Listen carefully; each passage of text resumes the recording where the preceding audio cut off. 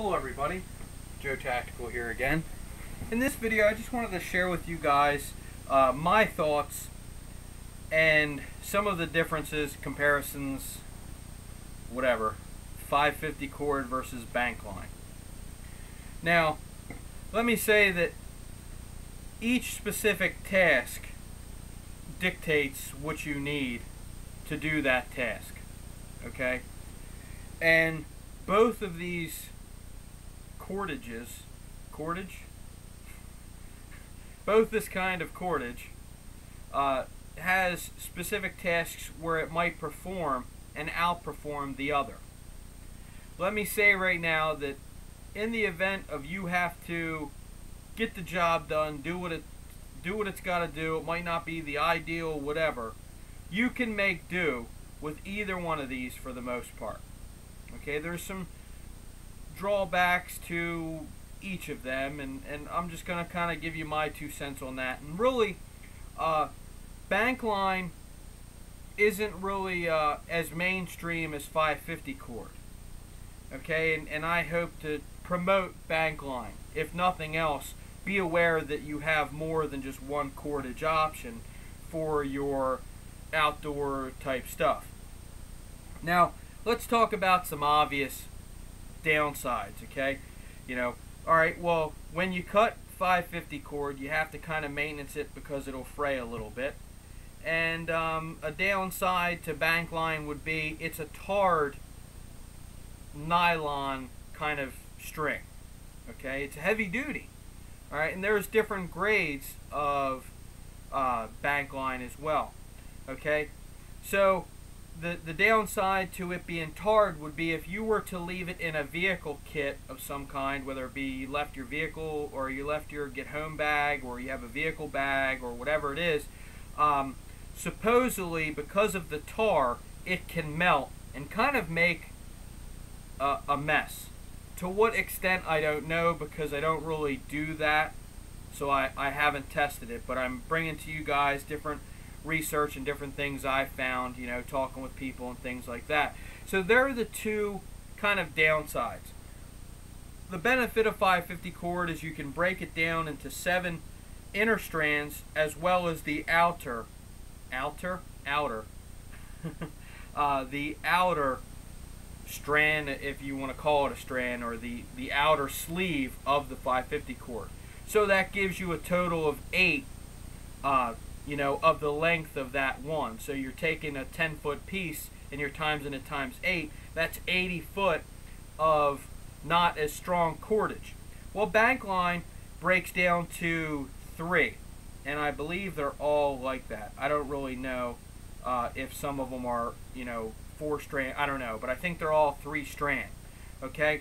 Now there's different weights of bank line. Personally, I like the 30. It's a 36 or number 36 bank line, and it says it has a tensile strength of 320 pounds. Okay, so that's more than half of 550 cord. Now there is some 550 cord out there that isn't mil spec and it doesn't have the 550 load rating. Okay, so not all 550 cord is the same. Alright, the reason why I went with bank line, one of the main reasons actually, is because I don't necessarily need cordage that's 550 pound rating. And the number 6 allows me to, at least for the bulk, carry more cordage in the same size. And by the way, these two hanks of cord aren't necessarily the same exact length. Okay, so don't think that that's the difference. This is just stuff I had laying around and I figured I'd share it with you guys.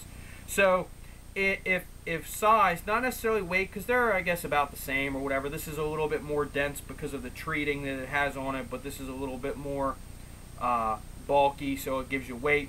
But I wasn't so much concerned with the weight as I was the bulk. Okay, so I downsized the tensile strength a little bit for a little bit more of compact size. Again, these aren't the same length here, so don't think this is the same length as this and it's that much more compact. This might even be longer than that, but don't quote me on that because I'm just guessing. Okay, so don't go by that at all. Scratch what I just said. But I like the bank line because when you tie, certain things, the tar actually helps it bind on itself. And if you combine this with specific knots, it's easy to untie, but you have to step up your knot game, which I'm kind of weak when it comes to, knowing a million different knots. I know a few basic ones that I've always used and they work for me. I do want to expand my knot capabilities, if you will, but, man, it's so boring to watch knot videos. Okay, it is so boring. I find that the only time I'm really ambitious enough to learn knots is when I'm using something and somebody comes over and says, hey, try this knot for doing that. That's the only time. And yes, I can acknowledge the importance of learning them in video form because that's easy. You can play back, you can try it at the coffee table just like we're sitting right now. Blah, blah, blah. It's just so boring to me, so I stick to really basic stuff that works. And it works. And with that, whether it be 550 cord or bank line, I can make do. But I like the bank line a little bit better because it has close to the same strength and it's more compact. But it doesn't mean that I'm going to make a lanyard to go around my neck out of bank line because it's tarred. I'm not going to do that. That's where 550 cord comes in. Maybe I can hollow the 550 cord. Maybe I could use the 550 cord to skin, hollow out the 550 cord, take the skin of the 550 and feed the bank line through. Who knows? Another thing that's cool about the bank line is, like I said, there's different ratings. Now, the ratings mean it's going to be smaller or larger, but it's going to be able to have a higher tensile strength or less tensile strength, breaking points, things like that. So you kind of have a little bit more versatility based on what your kit needs. Now 36 is that's a good size. I really like that a lot. But if I were to try to incorporate this and say some type of emergency Altoids kit, which I don't necessarily agree with the completeness of an Altoids tin, if you will, but maybe you could run a smaller bank line for that and it's better than nothing. Okay, so just kind of throwing that out there. Where if you try to start stocking any decent length of 550 cord, it's a little bit more bulky. Okay, so just throwing that out there as well. And yes, you can break this down, but it kind of loses its potency as far as I'm concerned if you start breaking it down, because those fibers inside the 550 cord, they're not really. If I have to break down 550 cord, I don't really like how that cordage is. Okay, I'm not a fan of it. Yes, I'd make do with it obviously, but nevertheless, I would prefer to go with bank line or something like that and just get a smaller bank line.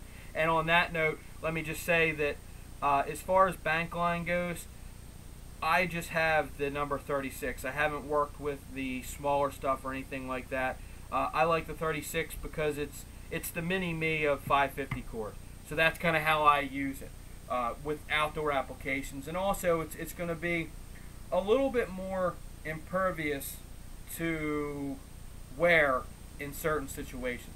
So, if nothing else you got from this video, you hear just kind of like my thoughts on between 550 cord and bank line and stuff like that.